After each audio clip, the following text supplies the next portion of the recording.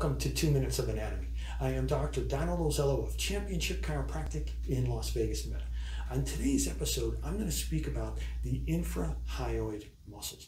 This is a group of 4 muscles whose primary function is to depress the hyoid bone during speech and while swallowing. These 4 muscles include the Omohyoid muscle, the Sternohyoid muscle, the Sternothyroid muscle, and the Thyrohyoid muscle.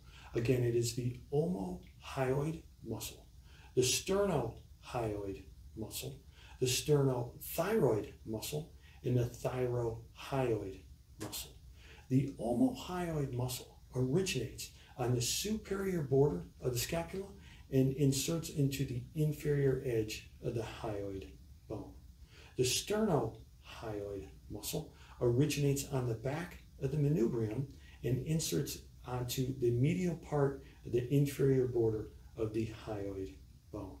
The Sternothyroid muscle originates on the back of the manubrium and inserts on the oblique line of the thyroid cartilage, and the Thyrohyoid muscle originates on the oblique line of the thyroid cartilage and inserts on the inferior aspect of the body of the hyoid. Again, the infrahyoid muscles are a group of 4 muscles whose primary function is to depress the hyoid bone during speech and swallowing.